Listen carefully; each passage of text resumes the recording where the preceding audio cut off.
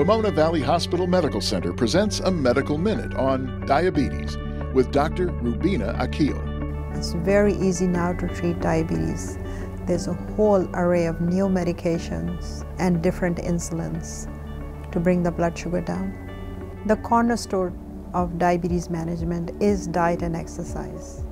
It depends on the patient and the type of diabetes. In diabetes type 2, obviously we have to avoid sweet things. It's a high fiber, low carbohydrate diet. So avoid breads, pasta, rice, and eat more vegetables so the food is digested slowly and the body is able to handle the sugar.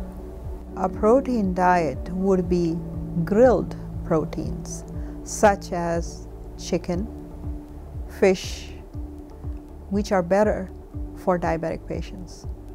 Exercise will change the way the body reacts with the sugars. That means sugars in the body and sugars taken externally. It's just going to be easier for body to deal with them and bring them down. It changes the way the insulin that is produced in the body reacts with the sugars.